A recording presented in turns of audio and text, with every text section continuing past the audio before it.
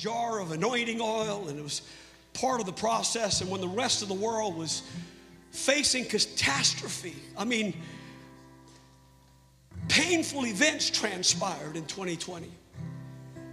But before any of that began, the Lord had given me a word.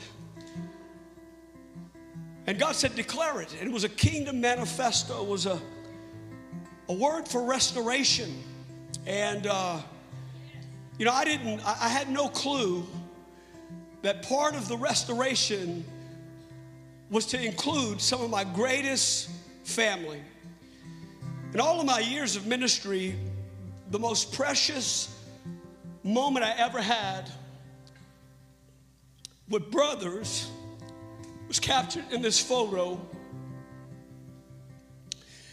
in Gatlinburg, Tennessee. And these were pastors that would fly in from all over the nation, and we would gather almost every 4 to 6 weeks, and it was family. It wasn't religion. It wasn't somebody looking for a leader, somebody teach me about the gospel. It was, if the kingdom of God is anything, and it is what? Everything. It is supernaturally relational.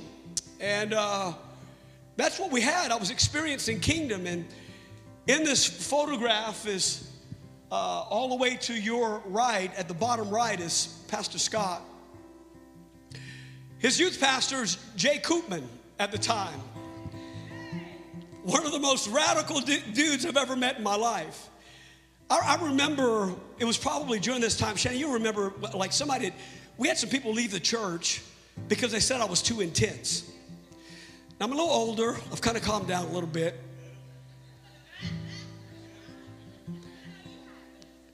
Look, my wife, thank you, baby. Other people laughing at me up here. I mean, the ridicule that the man of God has to face. But thank you, baby. That's why I married you. Yeah. But I remember, like, I'm telling you, like, folk that we love. And look, when I love hard. I mean, I love with everything. And it would just break my heart. Like folk come and tell me, like, oh, Pastor, I got to go. You're too intense. Like, it's just too intense in here. And I'm like, do you know that in heaven it sounds like the roaring of a rushing mighty wind, the oceans just banging up? Worship it's loud in heaven. Do y'all realize that? And you're just one voice in the multitude saying, holy, holy, holy. I mean, do you realize that? And you're telling me I'm too intense, it's too loud in church? Well, you ain't gonna make it in heaven. You need to get right with Jesus right now, because it's going to be pretty loud. It's the biggest party you're ever going to experience in your life. But I got to tell you, this morning, if there was, I'm not going to do a whole bio on Jay, except that if there's one word to describe my brother, the word is intense. I've never met anybody in my life. Come on up, Jay, come on. I've never met anybody in my life that I would say, that dude's more intense than me. But you're about to meet him today. This is my friend, part of my family. This is Jay Koopman, everybody. Why don't you stand on your feet and give him a little honor.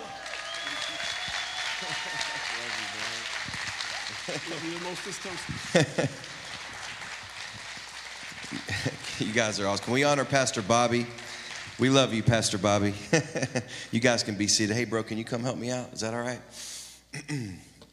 You know, when he showed that picture, that really surprised me. That was almost 20 years ago.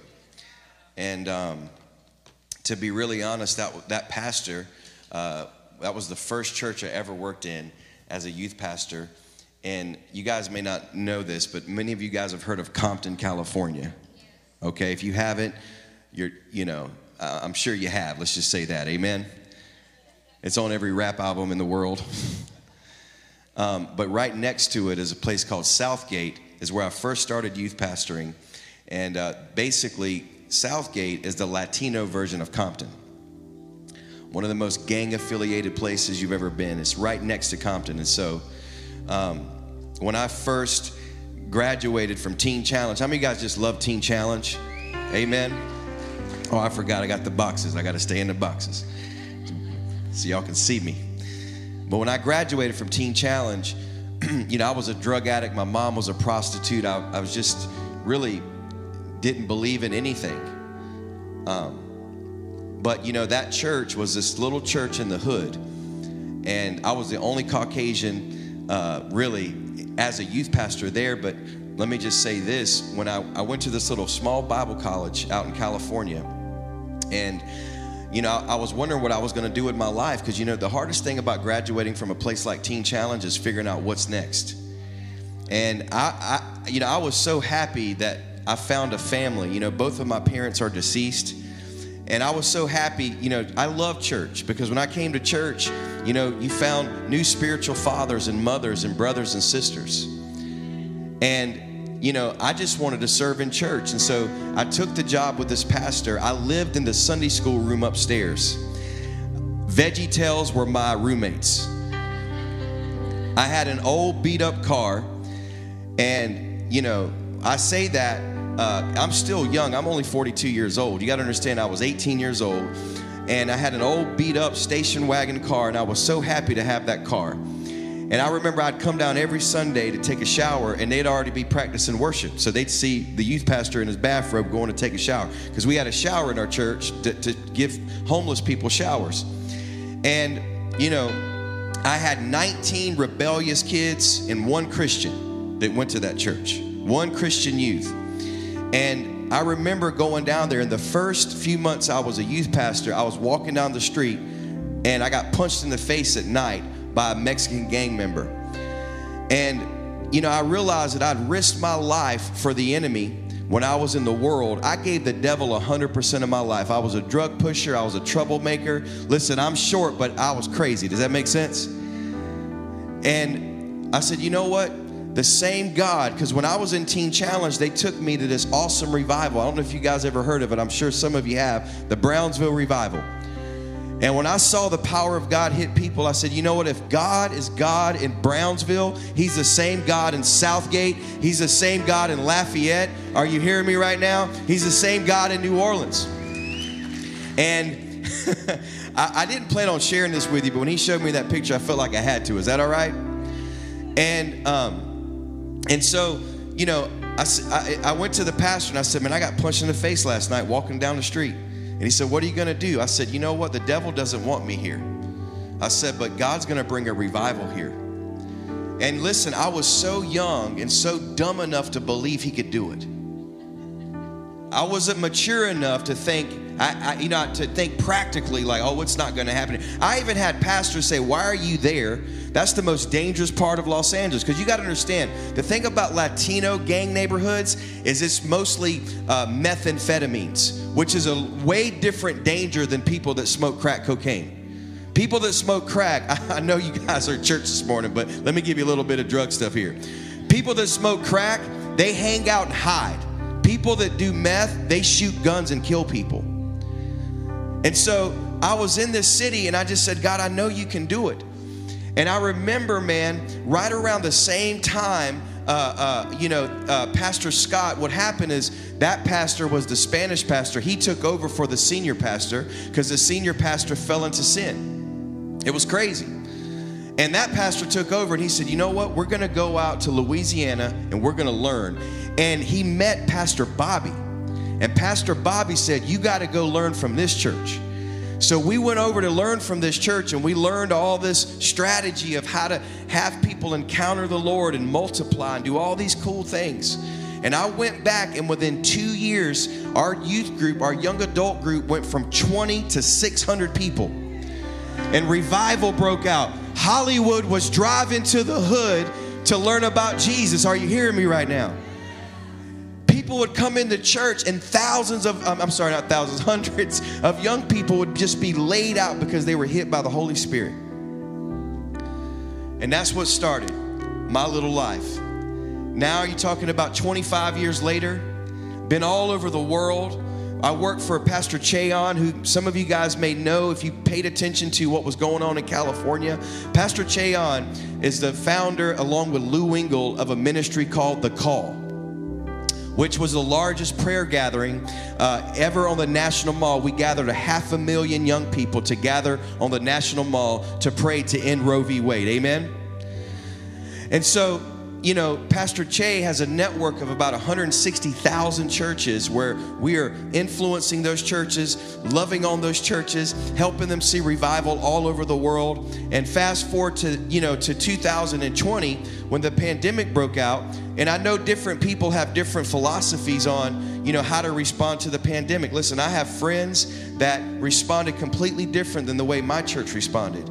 But when you live in California, and you're a young man your mom was a prostitute, your dad was a drug addict, you were grown up in an abusive home, and the only hope you ever had was not just Jesus, but the church.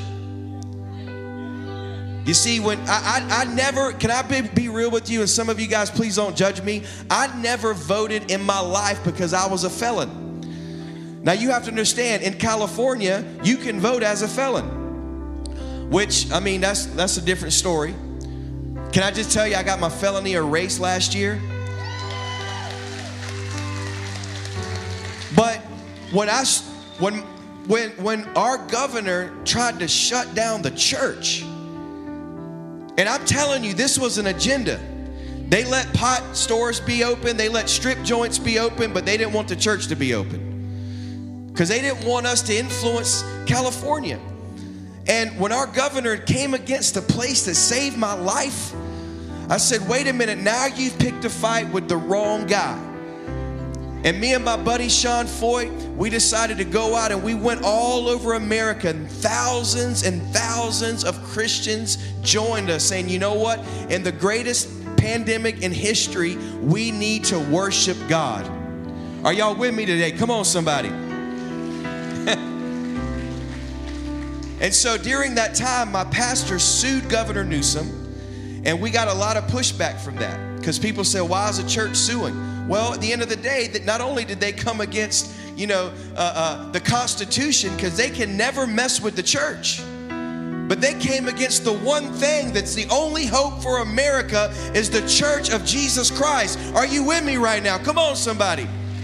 And no matter what the governor's plan is, I don't know what his plan is. I don't know what some of these elected officials' plans are, but I knew what the devil's plan was. He's going to use whatever he can to try to stop us, because when it gets dark, that's when the light gets brighter. Amen. Are you with me? And so we saw revival break out across America. We went to over 160, 70 cities. Now I can't even count anymore. And last night, we decided to start the tour in 2022, and we started it right here in Lafayette, in your city. And I believe it's full circle of God bringing us back to a place where my life was radically changed because of Pastor Bobby. And so as a way of him blessing me, I hope last night my little life and my friends and my community was able to bless you. Because you are valuable, Lafayette. You are valuable. Are you hearing me right now? God's got a plan. Because I believe God did that because of this precious man and his beautiful wife and children. He said, you know what? I've got Lafayette on my mind. I've got Pastor Bobby. It's one church, right? I've got one church on my mind. And this morning I felt the glory in here. Did you guys feel that? Thank you, Lord. Thank you for cutting me up a little bit. I appreciate that. Let's just pray. Can you guys say this after me? Say, dear Jesus, speak to my heart. Change my life. In your name I pray. Amen. You're awesome, man. I gotta admit, when the last song, I felt like I was in Louisiana. You guys just have a different sound here, man. And it's so cool, you know? We're going to get a little hype now. You ready? That altar call music's good, but we're about to switch it now. You ready for it? You'll be all right. Just rest with me. You good? Stay there, though. Is that all right? Listen. You all right? Just switch it out of the tearful mode and let's just relax. You'll feel it. Don't worry. You just chill. I'll tell you when you're ready.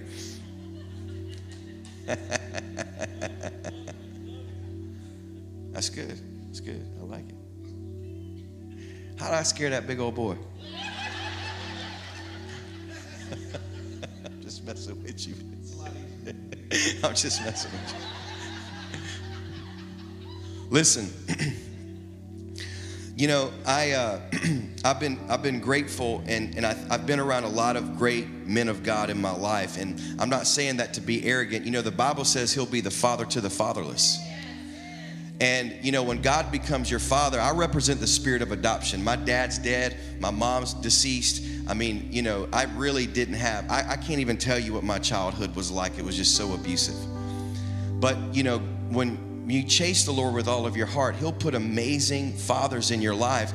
And I'm really just a cheerleader that goes around and shares the gospel and loves on people and say, listen, not only does God have a plan for you, not only does He want to save you, but God wants to adopt you into the best family ever. And even when you have things that come against you, can I tell you, my God will be with you. He will use you. He will raise you up. Are you hearing me right now? It's good, man. You can just rest for a minute. Just stop. It's okay. I'll bring you back in a second. Just chill right there. Cool. That's what I was saying. Like, you don't have to play. Don't worry. So, you know, in doing that, I've been exposed to these amazing leaders, and I've been exposed to different movements. You know, the Let Us Worship movement that we have is like the fourth outpouring that I've been able to be a part of or be exposed to. And I say that because right now we are in a new season in 2022. And you have to understand that season, God is going to do things like what you saw last night is just the beginning of the movie. Okay, we're just the tip of the spear that is demonstrating something that not only are we going to do, but churches are going to do, where we're going to see the glory of God come upon us like never before. And when you think about revival, and you know, there's nothing new under the sun. Really, when revival breaks out, here's what happens, okay? There's three things that really bring revival, okay? First of all, the church gets renewed. Amen? Second of all, the world come in and repent, okay? If you want to see marks of revival, everybody say revival. The first thing is we get renewed. Did you guys feel that renewal feeling this morning? The second thing that happens is we see people repent. Last night, I saw people repent. Okay, you saw people repent. There were lives being changed. There were people being delivered of demonic stuff last night. I saw it from the stage. But the third thing that God wants to do is bring reformation. And when we talk about reformation, this is us together taking over cities. I don't know about you, but I want to see revival break out at the bank. I want to see revival break out at the coffee shop. Are you hearing me right now? And for the longest time, we've raised up so many people in the church, which is awesome, and we've brought them into our buildings, which I love. I'm a pastor of a church, okay? And it's been like, hey, let's bring them in here and raise them up to do things in the church. But do you know that 99% of Christians, they don't work in full-time ministry? Only 1%. And our heart has been to raise you up, and you see somebody with an anointing on his life, you're called to preach the gospel. Yes, he may be called to preach the gospel, or she may be called to preach the gospel. But what if she's actually called to be a CEO and transform her whole business? Amen. Are you hearing me right now? And we really have not seen this reformation mentality. And a lot of it's because the church has had to get her act together. Before 2020 broke out, I'm telling you right now, we did more building resort churches where children's ministry was like Disneyland, instead of raising up leaders and warriors and people that are anointed, because the Bible didn't say just to disciple churches. He said we are called to disciple nations. Amen. Are you with me right now? And we have to think outside the box. And what we did is God used us. We tripped into what you guys experienced last night. We just said, you know what? We're bored in California. You're not going to mess with our church. Let's just see who shows up. And thousands of people showed up. And it happened everywhere. Then we went to Portland. Listen to me. After California, within about a week in California, we had 5,000 people on the beach with a battery-operated sound system. We didn't have the Cajun Dome. You couldn't even hear what we were saying. But the people were hungry for something. Then we go to Portland, okay? We go to Kenosha where George Floyd was murdered. We go to Portland, we go to Chicago. We go to all these places where people told us Antifa's going to kill you. The Satanists are going to try to attack you. It's going to be bad. Don't go. All of a sudden, everywhere we went, 6,000 to 7,000 Christians showed up saying, you know what? This is our land. God, you got to do something. Are you with me right now? And I don't think it's because Sean can sing that well or I'm that anointed of a preacher. I think the Christians were waiting on a leader. They were waiting on a leader. And then the media tries to get a hold of it and paint whatever your heart posture is and try to tell you you're this or you're that. Listen to me right now. Every Christian in this room, okay, should be about racial reconciliation. We did that all over America, but that can only happen through the name of Jesus. Are you with me right now? Every Christian in here should say, you know what, we've got to end Roe v. Wade. You can't preach life on Sunday and support death on Monday. You can't. But the media wants to divide us. And they're painting a picture to all of us that's a lie. The reality is we are more united across America than we've ever been in our life. And you say, well, wait a minute. I don't know about this church and that church. Let me tell you something. The people that preach the full Bible are united. The people that are lukewarm, they're not united. But they weren't united even before the pandemic. Are you with me? And so for you guys this morning, I want you to know one of the things that I thought was just beautiful is seeing the presence of the Lord in here. Because what God is about to do through, and listen to me, I'm a preacher, man. I build churches. You got to understand something. I'm not like some guy that just because I'm a part of this movement, I'm going to come in here and try to pour out our movement upon you. That's not what I'm saying. I preach every weekend just like Pastor Bobby at my church, along with leading Let Us Worship. But my point is this, is that we have to pay attention to the new wineskin.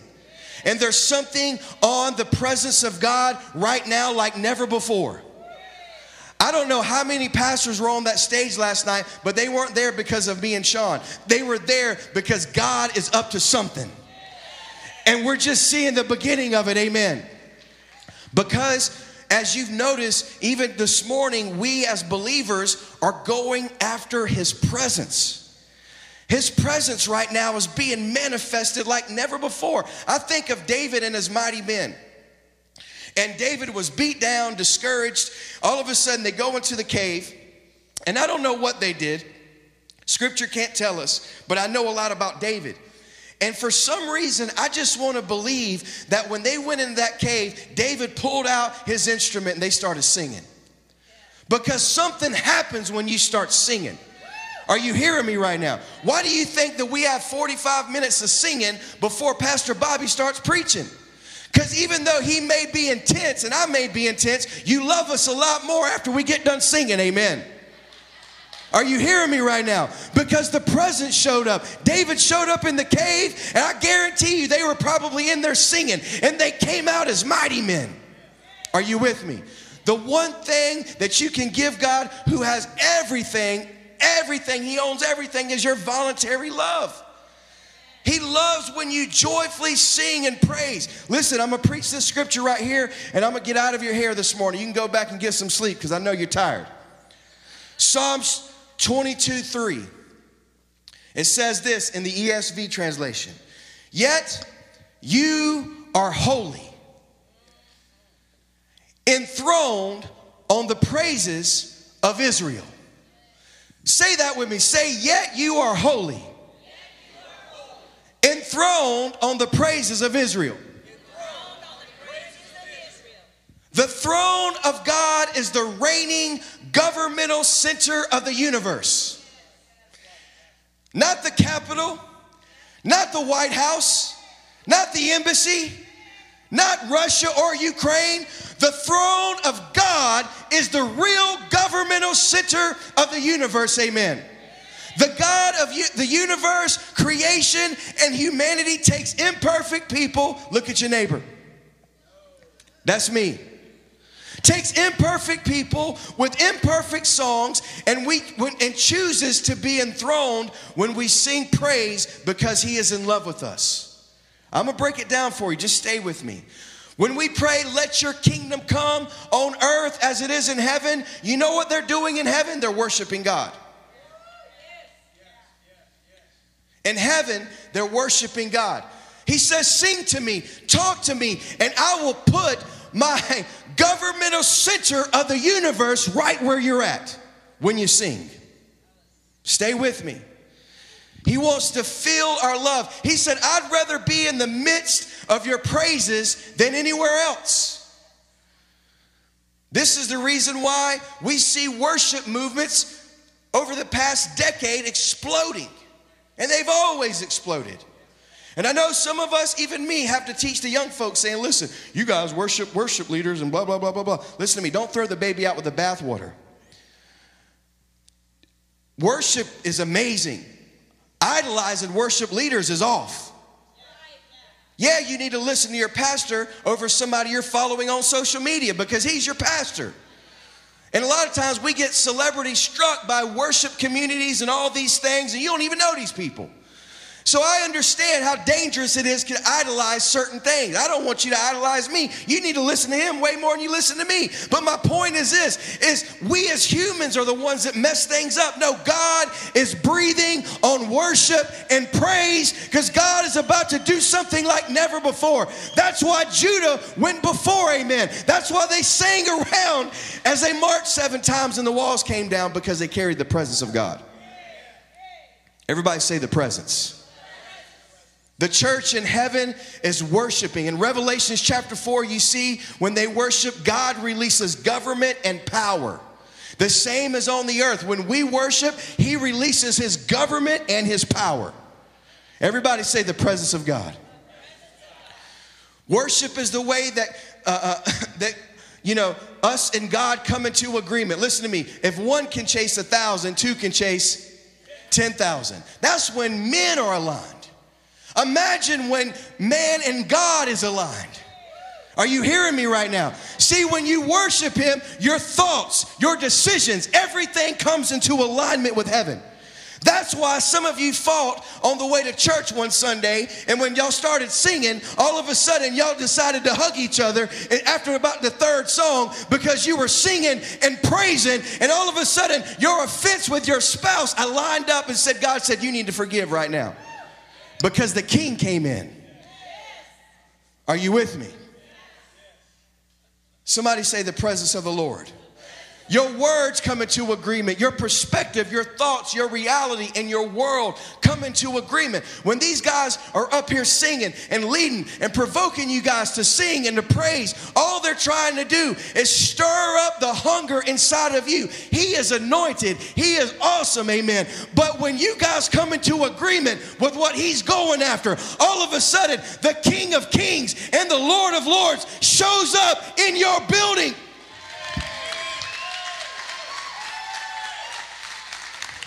Because he is enthroned on the praises of his people. Listen, that's why when we go into Chicago, like last night was the first time we've done anything inside of a building. Imagine, listen, I love doing the Cajun Dome because it was a prophecy for you guys. It was great for you guys. But imagine if we weren't in a building last night. And all those people would have been gathered in a field. One church. You know the crazy stuff that happened? See, last night, they checked your bags when you walked in. Not in most of our events. They don't check no bags. There ain't nobody checking bags. Dope's being thrown on the stage. You want to know why? Not because I can preach well, because I don't preach a lot at these events. Sean, we don't preach a lot. The worship hits the room, people get vulnerable, and I say, throw your dope on the stage. It's just heroin needles come flying from everywhere. You can't get a drug addict to give you his drugs. But when God shows up, and he's showing up in our meetings because we are praising him and we are worshiping him. Amen. Listen, man, I was at an event in Chicago and there was this really mega church guy there. He had his mega church with him. They're really kind of, real sensitive to how they preach and what they share. I could tell he was uncomfortable being with us because of our stance during the pandemic. We're preaching and we're worshiping the Lord, and all of a sudden, I start giving the altar call, and Dope starts coming on the stage, and I was watching him in my, because I like to watch what happens to these guys, because I know the power's coming, right? I was watching this guy, and all of a sudden, I seen this kid run. He was a drug dealer in Chicago where it's called Heroin Highway, all right? He runs from the street all the way in, takes his fanny pack off, dumps his dope out. This is like crack, pills, everything. Dumps it out at the pastor's feet. I don't even know if he knew that was a pastor. The pastor was just standing there, and grabbed the pastor and hugged him and started crying on his shoulder.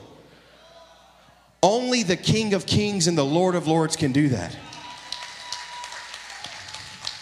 Look, we have had a lot of elected officials like the mayor come out to our events. We've had we've had the governor of Florida come to our events because they wanted to be there.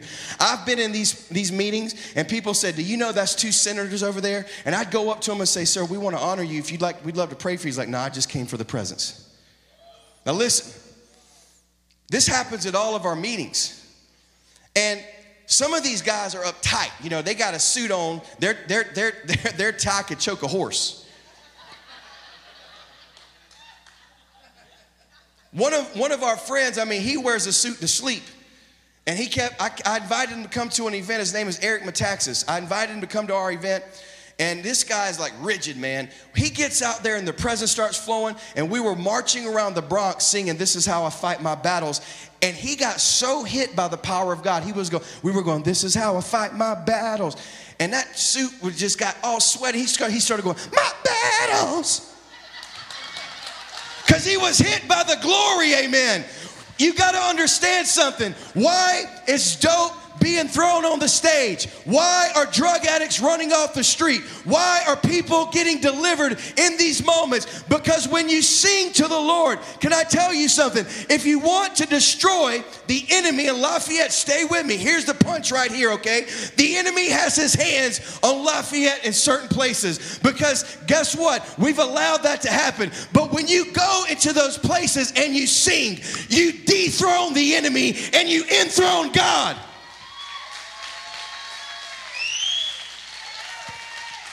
When we're in these cities and we're praising and singing to the Lord, we are dethroning the power of Satan and we're enthroning God. This morning when you lifted your hands and you sang some songs, what happened is God came into the room and he was enthroned because he lives in your praise. Amen. Out of all the places he wants to live when you sing to him and you worship him and you love on him. He lives in the praises of his people. Y'all have to understand something. Can I get the band to come up? Because we're about to have a Holy Ghost party. Y'all all right with that? I have studied church culture along with Pastor Bobby. How do you grow a church? How do you do this? How do you change a city? I know all the leaders. Especially now, I know everybody. You name it, the biggest churches I've done been around them. I've done events with them. And I came here to tell you this morning, Lafayette. Are we in Lafayette? Okay, sometimes I say the wrong city. They're like, no, this ain't Lafayette. I'm like, it's only 2 minutes that way, all right? Leave me alone. I have done a lot of stuff, man. And, people used to invite me years ago. Stay with me. Some of y'all getting tired. Stay with me. I ain't preached that long. Some people would invite me. It's like, hey, man, I want you to come and train my people in evangelism. I'm like, okay. So you go there, you preach on evangelism. Everybody runs to the altar, says they're going to win souls. Maybe 3 or 4 of them continue to do it the rest of their life. Let's be real. Most people, if that's not their gift mix, they don't continue to do it. I've had people invite me, and how do I multiply my church in life groups and small groups? And I go in and train them how to do it. Some of them get it, some of them don't. I've had people invite us and say, hey, what can we do to see this part of our church on fire? And listen to me, I have tried it all, and all of it's amazing, and we need all of it. I'm not throwing anything away. Did you hear me? But there's one thing that we all do together. And if I can get us to do one thing that we all can do that's the easy button, and I don't think God ever wanted it to be hard. I think the victory's already been won. I think we've strived so hard to try to do things, and the one thing God said, hey, listen to me, if you'll start singing, You'll start praising. You'll sing to me a new song, as Psalm says. You know what a new song is? And you'll worship every Sunday and you'll run down to the front. Listen to me. I don't care how bad your week is. If your week has been bad, you better get off your butt and start singing to the Lord. Are you hearing me right now? I don't care if they sing your favorite song. Even if they're not, sing your own song in the church. Who cares? Just start singing to them. Start praising them. Because the easy thing that all of us can do is every Sunday lift up our hands, worship our God, pour out our love. And the King of Kings said, I'll show up. I'll show up. I'll show up. I'll show up.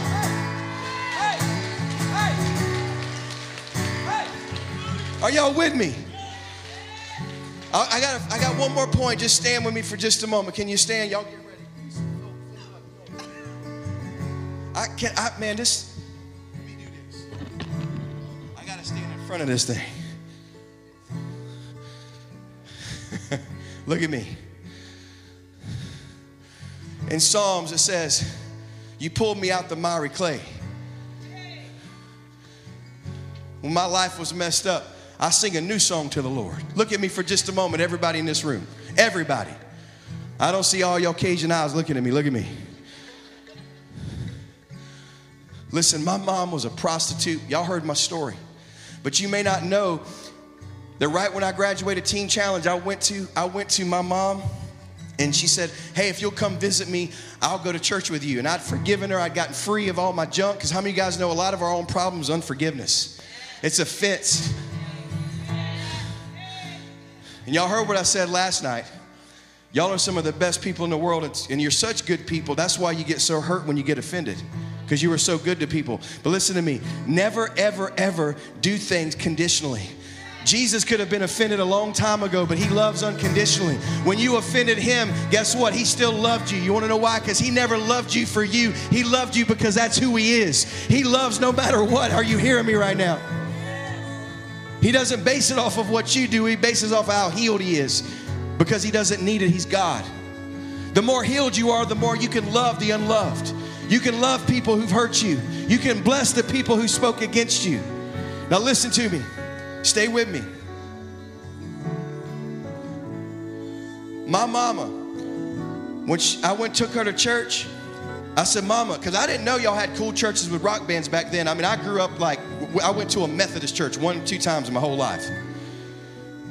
And I remember the preacher got up there and preached like Pastor Bobby, and my mama at the time, my little sister who was the result of prostitution, and my mom's boyfriend who slept with her and paid to sleep with her, wasn't even married to her. They all went to the front and they gave their life to the Lord.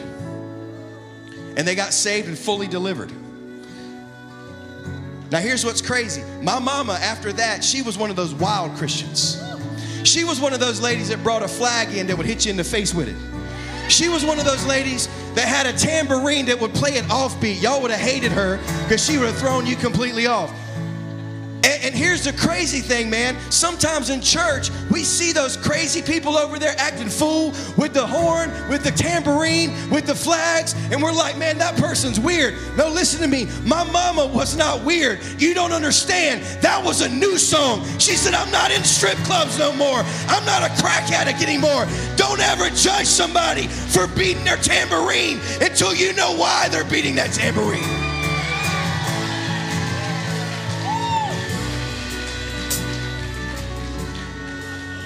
You know what built let us worship? It was the weird Christians.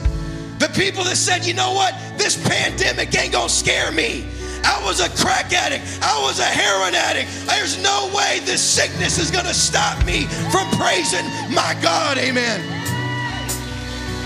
And they showed up with us at every event and they praised. Do you know that some of you in this room, the reason why you even saved today is because somebody over in the corner was praising so hard that day that God showed up, but when you didn't know how to praise, they praised your chains off. They opened up the jail cell for you. And I'm not saying we all gotta be wild with tambourines. All I'm saying is give God your best song. Give God your new song. Give God your full heart. And if I can just leave one thing with you here, one church, if every Sunday you show up, no matter what you're going through, and encourage one another. I'm not talking about, listen to me, this is me talking. You always listen to the new guy. I'm talking about listening to that guy. I'm talking about listening to that guy and say, you know what, no matter what, I can get down there and move my feet. I can get down there and lift my hands. I got a new song in my heart. Even if the devil came against me, I'm going to praise my way through, amen. I'm going to invite all of you to come out of your seat down here right now. Everybody, come down here right now. Come on, come on.